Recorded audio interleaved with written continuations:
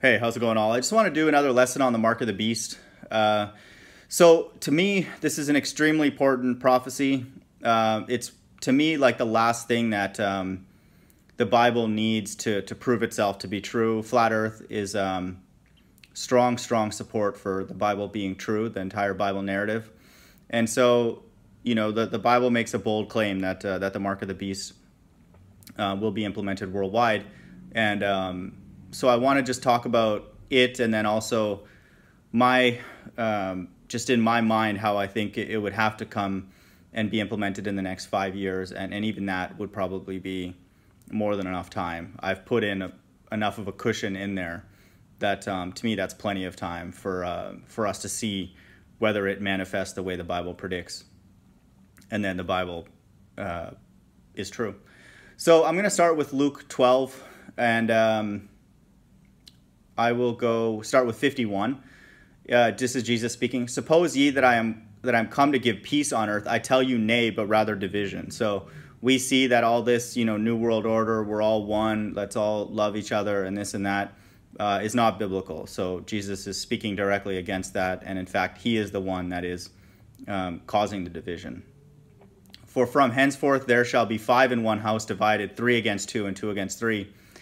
Then he goes on to say, the father shall be divided against the son, son against the father, mother against daughter.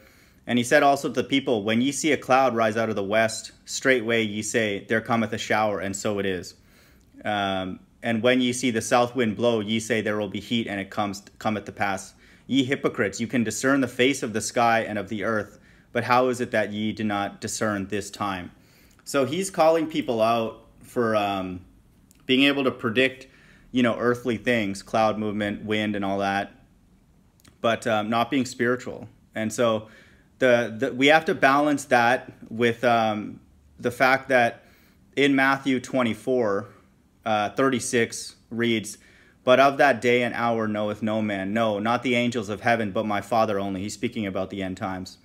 But as the days of Noah were, so shall also the coming of the Son of Man be. For as in the days that were before the flood, they were eating and drinking, marrying and giving in marriage until the day that Noah entered the ark, and knew not until the flood came and took them all away. So shall also the coming of the Son of Man be. And he goes on to say, then shall 2 be in the field, and 1 shall be taken and the other left. I feel this is referring to the rapture. 2 women shall be grinding at the mill, the one shall be taken and the other left. Watch therefore, for ye know not what hour your Lord doth come. But know this, that if the good man of the house had known in what watch the thief would come, he would have watched and would not have suffered his house to be broken up. Therefore be ye also ready, for in such an hour as ye think not the Son of Man cometh. So he's saying, it's kind of almost contradictory statement. He's saying like there are signs and stuff that that to look out for. In this case, the signs are just people will just think like everything's fine, and but he also in other places describes, like wars, rumors of wars, and earthquakes in diverse places, and lovers of self and all this kind of stuff. So he gives signs of what the end times will look like. But then he also says there will be a group of people who will just be pretending that, everything's fine. And then he's also saying that, for in such hour as ye think not the Son of Man cometh. So he's almost saying that it'll be unexpected. And so what I think, even though it seems contradictory, he said in such an hour. So the actual very specific moment, no one will know. And he reaffirms that in the very first statement. But of that day and hour knoweth no man. So when you look at the scale, the granularity, he's saying the day and the hour no one knows. But what he's implying is that we will know like the month, the years, and definitely in the decade, like he's saying that it's not going to be such a mystery that you will not know at all that you're in the end. And so this to me is a very, very important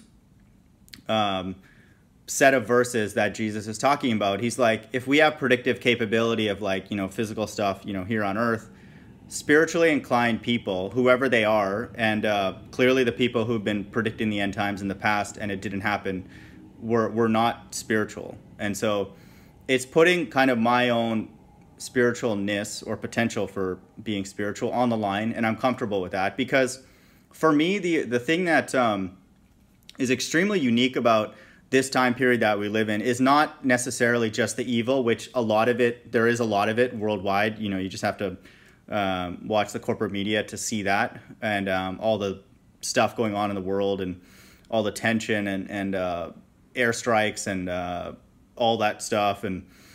But the thing that is unique about this time period is the amount of coordinated deception. And so this could never have happened. This amount of deception consistent worldwide could never have happened in human history because groups of people were not communicating with each other in the past. And so you can't have one group on one part of the earth and another group on the other part of the earth conspiring to do something without them talking. You know, they don't have like some kind of telepathic connection to one another.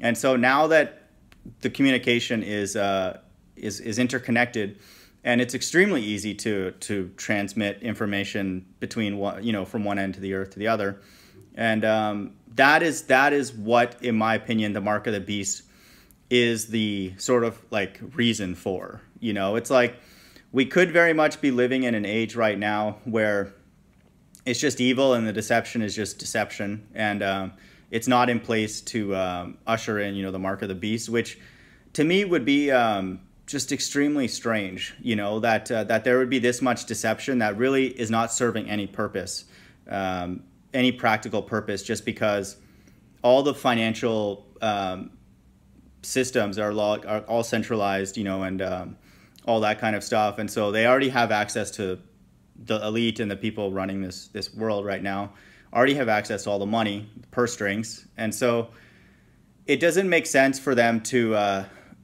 do this kind of enslavement to all people financially through this credit-based system worldwide, unless it served a specific purpose, And so they already have all the power and all that. They could tell pretty much anybody to do whatever they want, and they have all the military control, worldwide.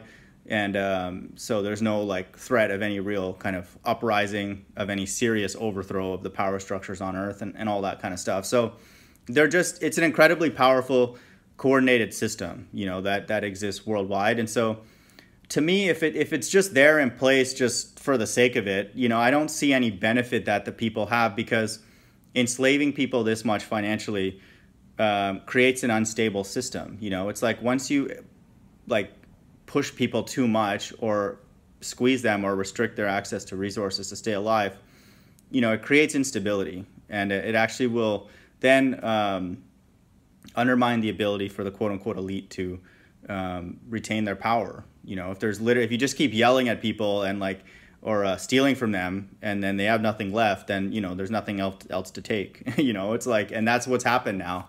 This is the most kind of livable unlivableness that can exist, in my opinion. And if it's not there, we're very, very close, within the matter of like a year or two at the most. And so we're at that threshold. And so just the amount of sort of centralization of the financial system, and how everybody has a hook into it, whether we like it or not, and the amount of deception that is gone along to create a system like that and to make it make sense, even though now a lot of us know that it's completely evil.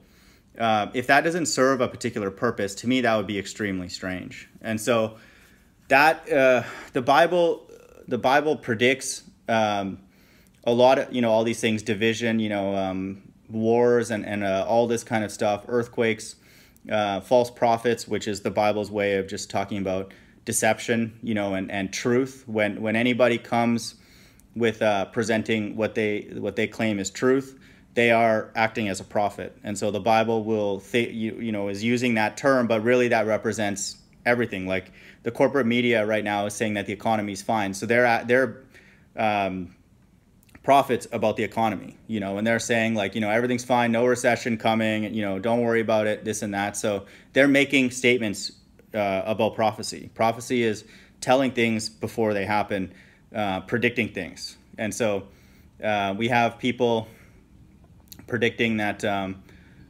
everything's going to get better with automation and more robots and technology. It's going to be great. We're going to advance, we're going to go to the moon and all that kind of stuff.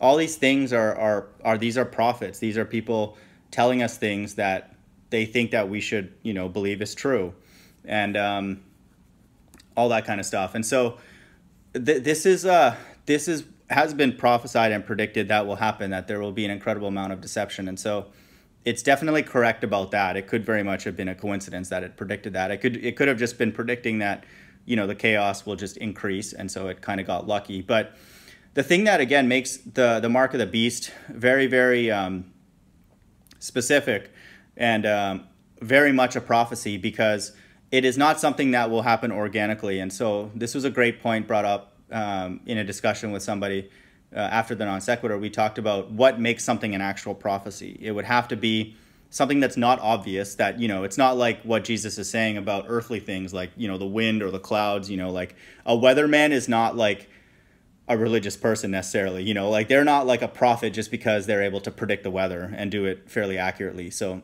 we can't say the weather coming true is prophetic, you know, or spiritual or supernatural. And so prophecies, for them to be supernatural and for them to be something that a person should actually look out for, they have to be not obvious. And so honestly, what Jesus is saying, where he's saying that there'll be a lot of confusion and division and all that kind of stuff, that to me is like a 50-50 chance that will happen. It's like either the world from when he's saying it going forward kind of gets better, or it starts, you know, getting worse, or there could just be pockets of like confusion that make this prophecy true. So that in and of itself is not enough to validate Jesus Christ and all the things that he said, just because he prophesied confusion, you know, in the world. And so that is just something that can happen kind of organically, and he could just get lucky, you know, and make a prediction like that.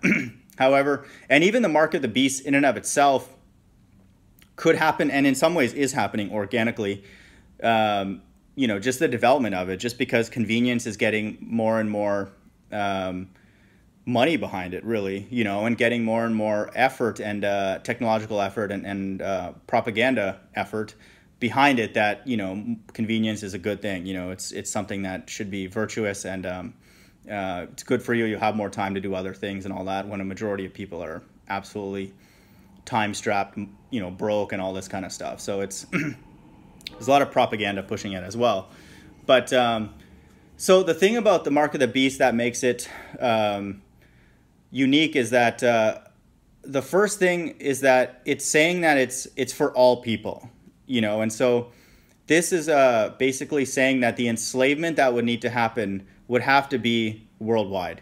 And so that's a pretty amazing thing. Just coincidentally, we have a centralized economic system right now where everyone is tied to it, directly or indirectly.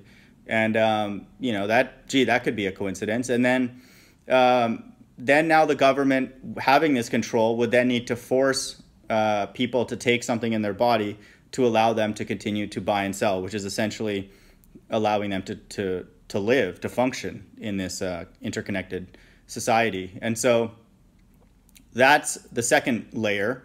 And then the third layer is the punishment, you know, that the Bible predicts will happen, is that people who take it will be punished, and not be punished by people on earth, but by God's angels. And so there's three layers to this prophecy that make it impossible. The third one makes it obvious that God exists, because God is doing the punishment himself. But, you know, even the first two make this prophecy unlikely or impossible to be considered just statistical chance, because whenever we get into the realm of something happening worldwide, that in and of itself implies a conspiracy. For something to happen worldwide means that God is involved, because no person, no group of people would have this kind of ambition to chip all people just out of nowhere. You know, again, it doesn't benefit them in any way. Like, it doesn't benefit the elite to have a chip in a person's body when they already know where everybody is. Like, you know, it's not a big deal. Like, they don't need the chip to find out where you are, if you're like evading taxes or something like that. Like, they'll find you eventually, and they know that if you're quote unquote off the grid, there's not much you can do. You know, once you swipe a credit card anywhere, or once you do anything in the electronic arena, which is pretty much everything, they can find you if they want if they want to know where you are, if they're just, even if they're just curious to know where you are and stuff like that. I remember hearing a story, I'm not sure if it's true, but like my cousin was telling me that somebody went up to another person, like someone who worked in the government went up to somebody else and asked them a question, you know, like, how's your child doing? You know, some stranger like that the person didn't even know, like, and they knew the child's first name and all that kind of stuff. And like it's like obvious that that's the case. You know, there are things that the government knows about me. If someone really cared about like all the things that, you know, I've been doing for the last 3 or 4 days, they could just look at my credit card statements. They could look at all my internet history, and they could literally almost piece together my entire day. They could literally tell you, like, Chirag was on his phone for 30 minutes here, then he went to Wildcat Golf Course and did that, and then he came back, and then he did this and that, and he was live streaming for a little while on his YouTube. Like, they'll know everything. And so they don't need a microchip to add to that. You know, it just would make their data collection slightly easier, but not necessary. And so it's not a necessary function for enslavement, because the financial centralization and control of the money supply, that is the control, you know, and they already have that, and they've had that for a while. And so the thing is so big and in many ways nonsensical that it has to be from God. And so this notion that rich and poor, free and bond will be chipped, to me is proof that we are living in those times, just because the deception would need to be worldwide, and it has to affect all people. And so one could think that all this deception worldwide and coordination is just a coincidence and working towards something else or nothing, no real end goal in mind. But to me, that's a stretch. You know, it's becoming very, very obvious that all of this stuff is leading up towards the Big Brother implementing their final last initiative, technological initiative in the people's bodies. And so to me, the people that take it, they're not even necessarily good or evil. They're just actors, you know, they're just characters. Like anybody who takes it, God has predestined them to take it, and they have no faith. Like God is just, and we're told in the Bible to just measure people by the amount of faith God has given them. And they just don't have faith. You know, it's like they're not allowed to think about an afterlife. They're not allowed to think about God in any serious way. And they're not spiritual. And so it's not even necessarily that they're evil. It's just God has predestined them to do it. And we hope that we are not that gullible and stupid, that God is using us as a character in his movie in that way. And so that's the situation, you know, that we're in.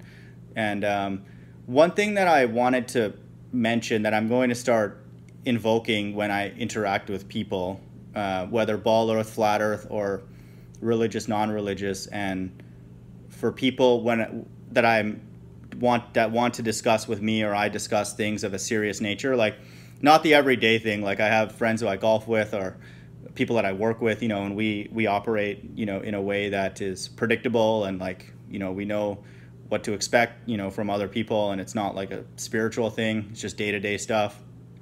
You know, I won't quiz, you know, the person at the retail counter, you know, about this. But what I am going to start doing is asking people, like hypothetical, if they were to be faced with this microchip and the government forced you, even if it never happens, but if it does ever happen that the government would force you to take something in your body to access your own bank account, would you do it? And if they will say yes, I will just not talk to that person, you know. And it's like, and it's nothing personal. It's just we don't have anything in common. Even if the mark of the beast doesn't come to pass, I don't like vibe with that. You know, I'm not the type, even if the government was a lot less evil than it is now, even if the government was actually fairly righteous, they still shouldn't force us to do that. You know, like that is evil no matter what. Like once someone forces us to do anything, we are now a slave to that person. Or at least in that moment, they're expressing that they have control over us, you know. And in this case, it's a pretty massive thing because it involves, you know, inserting something into our body potentially. And so that is just not right fundamentally. And so I have issues with that, even if it wasn't in the Bible, but it's just made obvious in the Bible that it's evil, and it's the last expression of the evil and enslavement on earth in the end times. And so I'm going to start asking people, and it's not like I'm getting a request every day, but even like once in a while, if someone wants to debate me about flat Earth, ball Earth, or just talk about, you know, religion or whatever, to me, it's okay. We need to start asking these people, you know, like, would they do it, you know, and stuff like that. And so I know one of the Hebrew Israelite groups does, you know, speak of the mark of the beast as being a microchip. But the other ones, you know, like they are not sure, or they don't, you know, proclaim it in any serious way. But even with the guys at GMS, like I worry about them with not because of anything that's necessarily their fault, but their leadership, that they may switch teams. And so, but just in general, like there's not a lot of people on the earth right now who are really vocal about what they will do when faced with this chip, you know, if it happens. And like I said, even if it doesn't happen, dealing with people who are against that movement, no matter what, those are the people that I will take seriously, you know. And I don't want to talk to people who make stories about, oh, it's a good thing, you need it, what if this gets lost and this and that.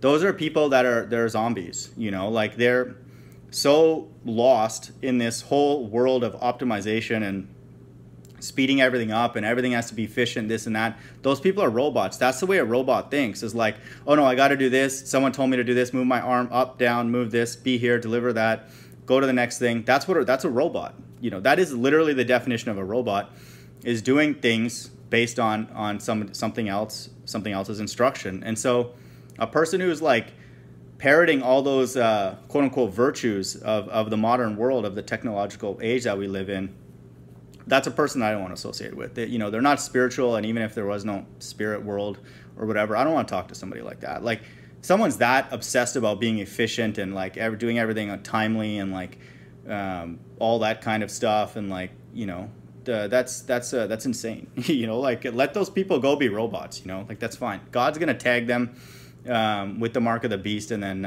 the Bible predicts that He will clean them up. You know, for lack of a better phrase, He's literally going to zap them via him and the angels. And so, you know, if that ever does happen, that's the only righteous thing, in my opinion, that should happen right after. If the mark of the beast comes out, there's no point in having you know, people kill each other, because God's identified all the people that He doesn't like, and He's created and programmed to take it, and He's going to kind of clean up the mess. You know, if you're that gullible to take a chip, or faithless that the government is forcing you to take to access your own hard-earned money, you know, you're just a robot.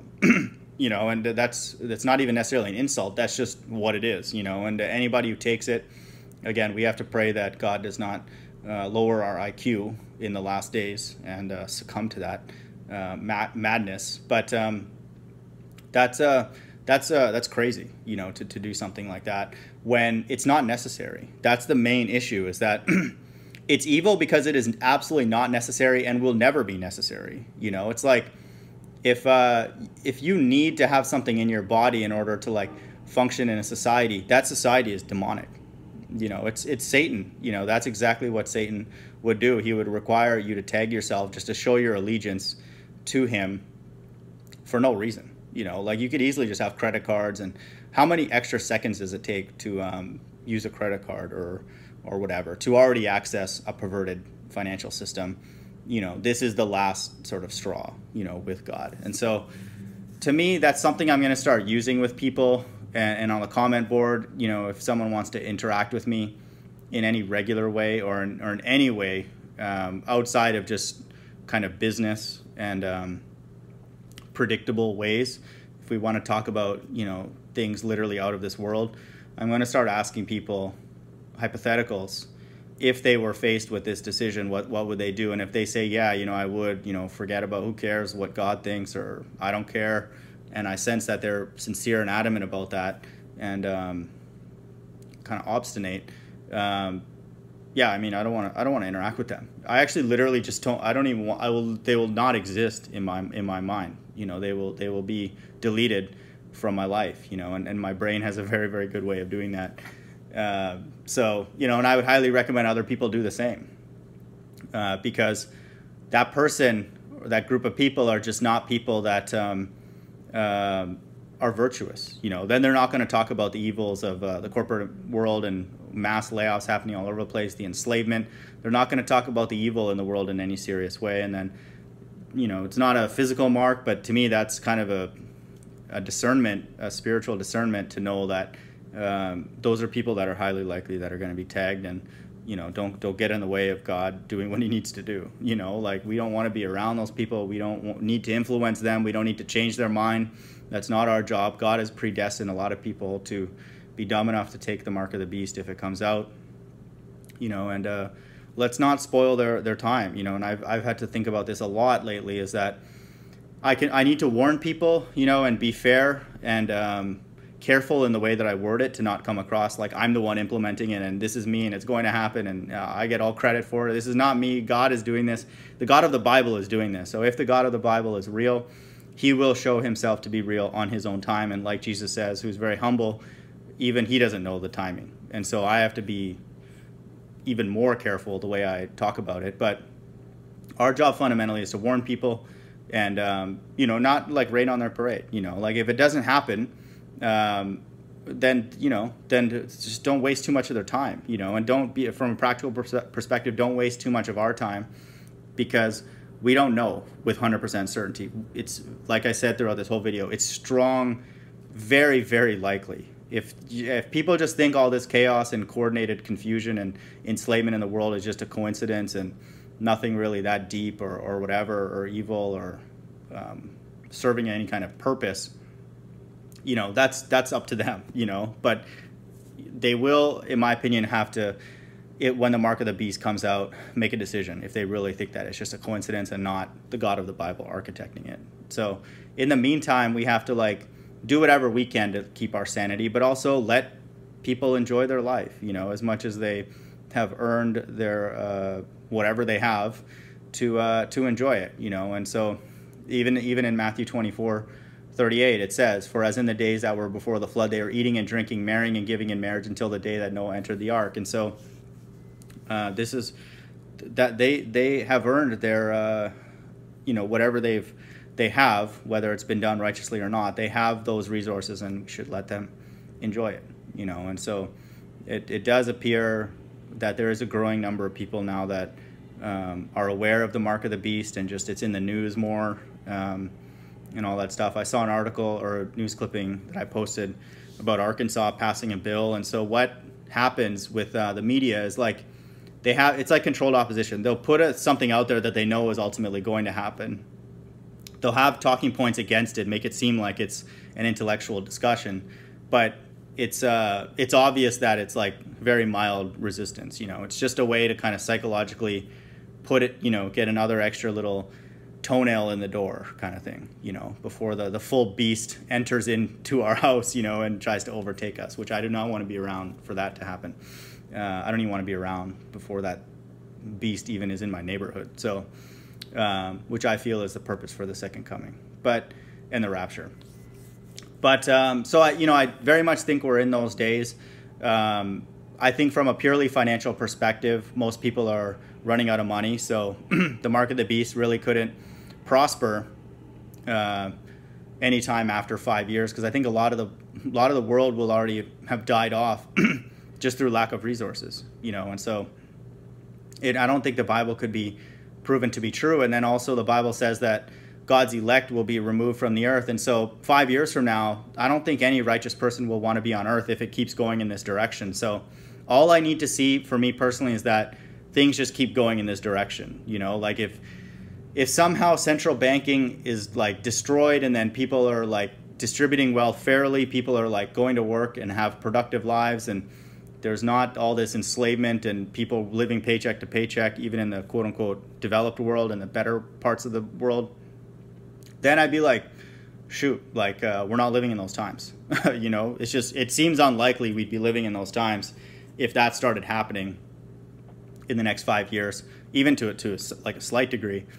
But if things keep kind of going the way they are right now, the mainstream media is talking about the economy being great when it's not. You know, people struggling to find jobs after they've been unemployed, and you know, working going from salaried positions to hourly, and struggling to even find hourly positions. And if that keeps going, and then if there's more and more really controlled opposition, people saying everything's fine, people not wanting to talk about things, you know, and really in many ways bald earthers getting all emotional and stuff about the shape of the earth and calling us stupid and all that, more and more I know that we're at the end, because the world is becoming, would be even more so, unlivable, and it's just getting worse. And then the righteous would not want to live here. And so there would be nobody on the earth who would be a candidate for being the elect, who would need to be rescued. And then the Bible would not be true in that regard, where the Bible says that the end times will be cut short for the elect's sake, and then some people, the Bible says, will be taken away. And so none of those people would function, you know, in a world like that. And so that, to me, you know, all those things kind of put together make the next 5 years, to me, very, very clear that the Bible will prove itself to be true or not. And again, I would just highly recommend people take a look at the verse related to the mark of the beast and the punishment, and you know, just look at what's going on in the world right now and see that we're very much living in those times. Hope everyone's doing well. Take care. Bye.